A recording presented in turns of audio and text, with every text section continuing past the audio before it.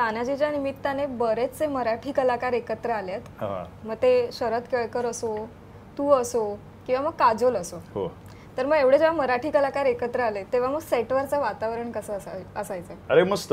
In sense Ajay sir आणि माझ्या बऱ्याचशा गोष्टी आमच्या सारख्या आहेत. त्यांना व्हेकल्स आवडतात, मला व्हेकल्स आवडतात.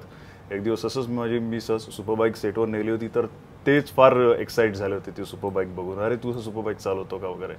म्हटलं हा सर. सो एक वेगळं बॉन्डिंग. त्यांचे हॉर्स रायडिंग खूप चांगली आहे. त्यांनी मला बघितलं की ते बोलले तेरा हॉर्स रायडिंग बहुत अच्छा आहे. म्हटलं हा मी फार अगोदरपासून करतो. सो एक त्या बॉन्डेज असं एक बॉन्ड क्रिएट होतो.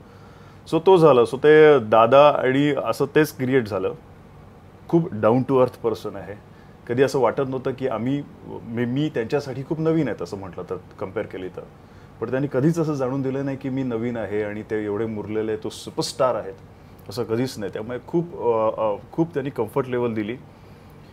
सैफ अली खान तर काय सांगूया, तो त्याच्यासारखा डाऊन टू अर्थ पर्सन कदाचित तोच असेल. म्हणजे इव्हन अजय सर तर आहेच, पण तो नवाब असून सुद्धा एवढा डाऊन टू अर्थ की जेव्हा ओम सरांनी त्याच्यानी माझी इंट्रोडक्शन करून दिली, ओळख करून दिली, तेव्हा तो बोलला अरे आय नो हिम, माझं स्टाफ ह्या देवाचं खूप फॅन आहे. आणि त्यांनी उठून मला त्यांनी शेक हँड केलं.